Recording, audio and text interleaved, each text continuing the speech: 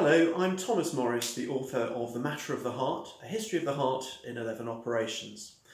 I wrote this book because I became fascinated in the history of heart surgery. And that's not just a story about medicine, it's, as I discovered when I started looking into it, a fascinating tale about people, about technology, about the history of science and of biology. And most of all, I wanted to include some of the incredible characters who were responsible from taking heart surgery from really a discipline in its infancy to the incredibly sophisticated discipline it is today.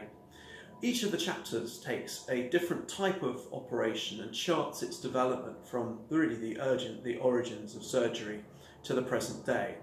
And the book finishes by looking at some of the extraordinary things that medics will probably be able to do in the future. It's a story, I think, that's much richer than simply looking at what happens in medicine. There's much more to it than that, and I hope you enjoy this journey as much as I did.